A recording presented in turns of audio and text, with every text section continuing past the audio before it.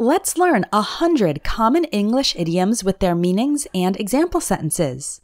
This will be a two-part lesson. We'll do the first 50 idioms today and the next 50 idioms in the next podcast. Hi, and welcome to the Espresso English podcast, where you can improve your English in just a few minutes a day. My name is Shayna, and I'm the teacher at Espresso English. Make sure to visit the website espressoenglish.net, where you can get online courses and ebooks that will help you learn English even faster. Let's get started with today's lesson. Before I get started with these 100 idioms, I want to invite you to join my email list. It's the best place to learn about promotions because we often put courses on sale for a limited time. Visit espressoenglish.net/500phrases or click on the link in the show notes. You can join the email list and download a free ebook with 500 real English phrases to help you improve your speaking. Okay, let's learn 100 idioms. Number 1, a blessing in disguise. This means something that seems bad or unlucky at first, but turns out to be good. For example, losing that job was a blessing in disguise because it pushed me to start my own business. Number 2, a dime a dozen. This means very common and easy to find. For example, those souvenir keychains are a dime a dozen at the tourist shops. Number 3, all ears. This means fully listening and paying attention. For example, go ahead, I'm all ears. Tell me what's been on your mind. Number 4, all in the same boat. This means in the same situation or predicament. For example, everybody on staff got a pay cut. We're all in the same boat. Number 5, barking up the wrong tree.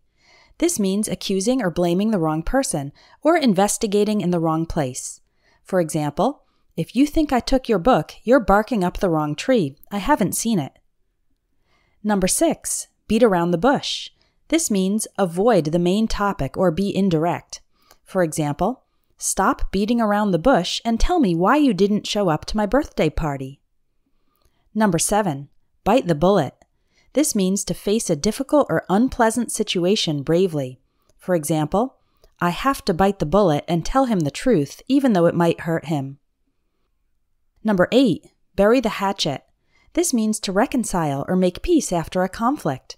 For example, after years of not speaking to each other, they finally decided to bury the hatchet and become friends again. Number 9, by the skin of your teeth. This means just barely or narrowly escaping a difficult situation.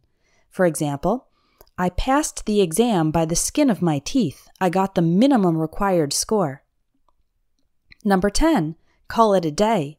This means to stop working or to end an activity. For example, we've been painting all afternoon. Let's call it a day and continue tomorrow. Number 11, cold feet. This means when you feel nervous or hesitant about doing something, and often that you don't do it. For example, I was going to ask her out, but I got cold feet at the last moment. Number 12, cost an arm and a leg. This means to be very expensive. For example, that luxury car must have cost him an arm and a leg. Number 13, cry over spilled milk. This means to worry or complain about something that has already happened and cannot be changed. For example, yes, we made a mistake, but there's no use crying over spilled milk. Let's focus on finding a solution. Number 14, cut corners. This means to do something quickly or take shortcuts, often sacrificing quality. For example, don't cut corners on this project. It needs to be excellent to impress the new client. Number 15, drive someone up the wall. This means to irritate or annoy someone greatly. For example, her constant humming drives me up the wall. I can't concentrate with that noise. Number 16, silver lining. This means something positive in a difficult situation. For example, losing my job was tough, but the silver lining was that I found a new career opportunity.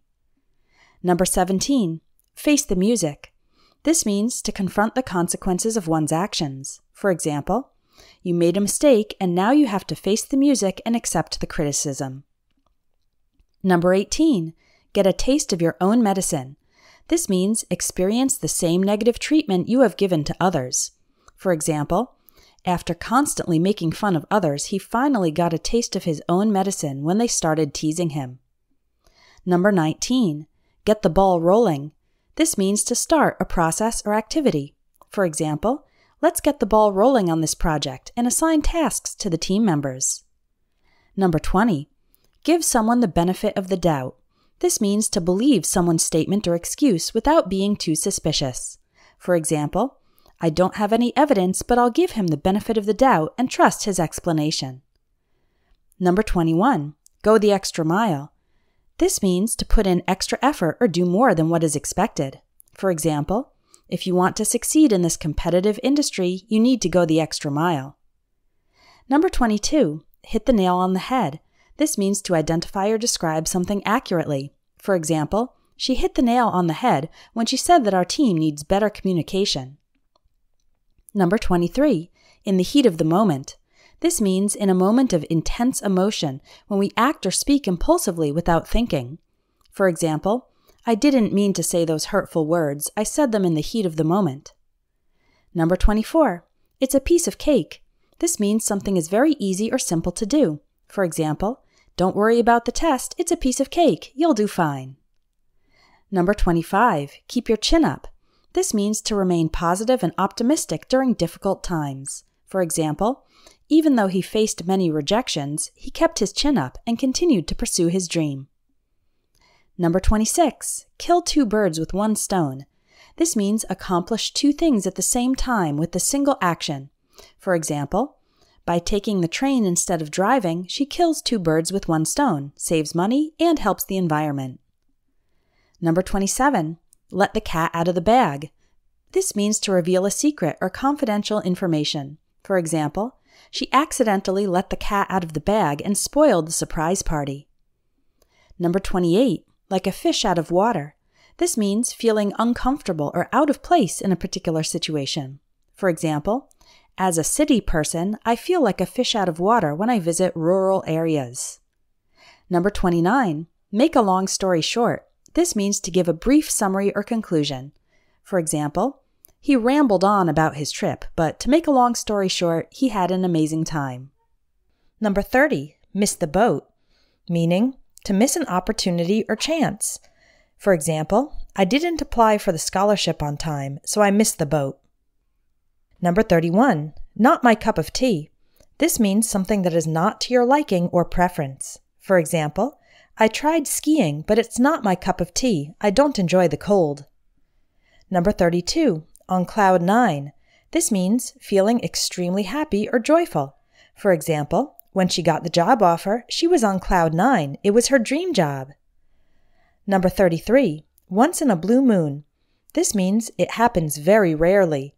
For example, we eat at home most of the time.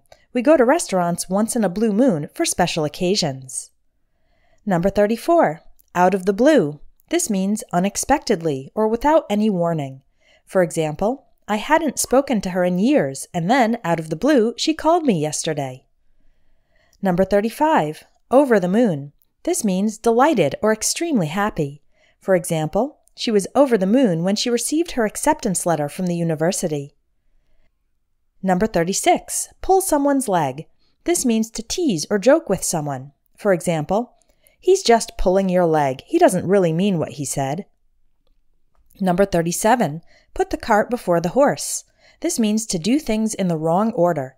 For example, you're putting the cart before the horse by buying furniture before finding a place to live. Number 38. Raining cats and dogs. This means raining heavily. For example, we can't go outside. It's raining cats and dogs. Number 39. Not ring a bell. This means not sound familiar or trigger a vague memory. For example, I don't think I know him. His name doesn't ring a bell. Number 40. Rule of thumb. This means a general principle or guideline.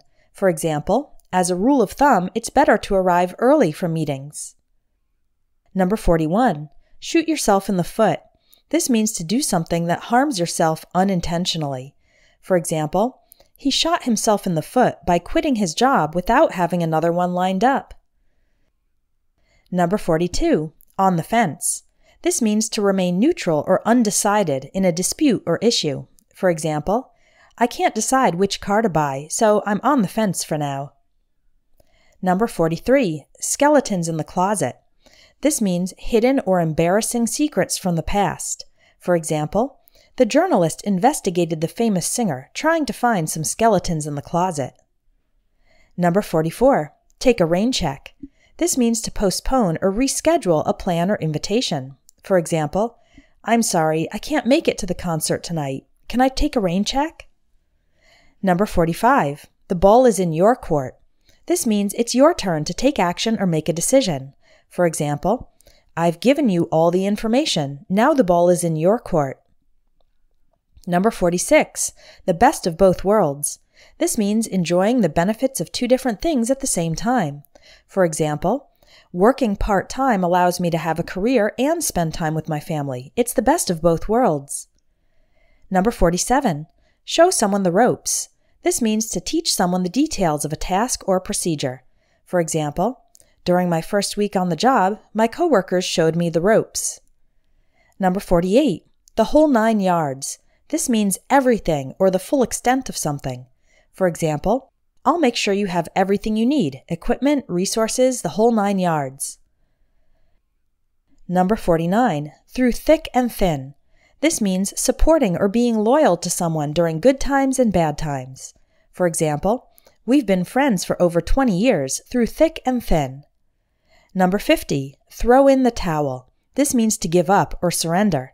For example, after struggling with the homework for hours, he finally threw in the towel. Okay, that's it for part 1, the first 50 idioms. Make sure to listen to the next episode so you can learn idioms 51 through 100. If you want to learn lots more idioms in a fun and effective way, join my 300 Idioms in 30 Days course. Visit espressoenglish.net, click on Courses, and look for the Idioms Course. If you want more great English lessons, visit espressoenglish.net, where you can sign up by email to receive a free ebook with 500 plus real English phrases. You'll also find online courses to help you improve your English fast, even if you don't have much time to study. Keep practicing your English, and I hope you have a wonderful day.